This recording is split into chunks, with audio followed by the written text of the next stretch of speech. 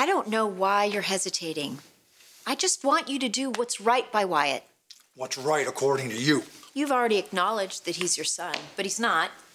Not legally, and you can rectify that today. Yeah, by making Wyatt a Spencer. I've heard it. Mm-hmm. And by supporting his relationship with Hope, and then Brooke never needs to hear about our little sex Well, capades. if that's not blackmail, what do you call it? A nudge in the right direction. With a figurative gun stuck to my head. No. I don't like guns, figuratively or otherwise. But I do have other effective ways to make sure I get what I want.